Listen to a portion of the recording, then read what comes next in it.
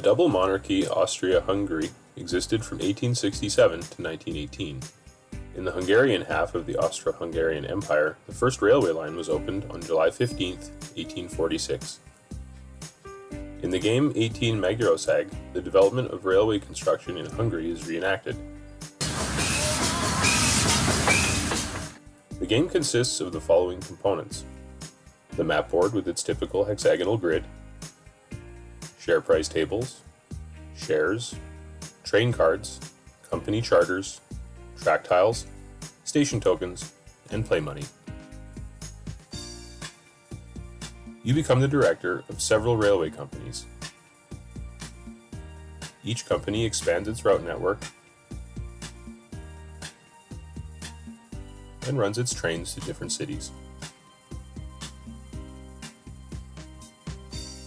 That brings in money that is distributed equally to the director and to the company.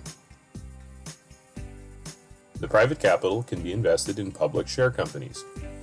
These companies sell the trains, enable train stations to be built, or bring certain bonuses. In the course of the game, track parts with more routes or more valuable cities, as well as better trains with a greater range, come into play. So everyone gets richer and richer. You just have to get richer faster than the others. Author Leonhard Orgler has developed several 18xx titles, and he is the designer of the award-winning Russian railroads.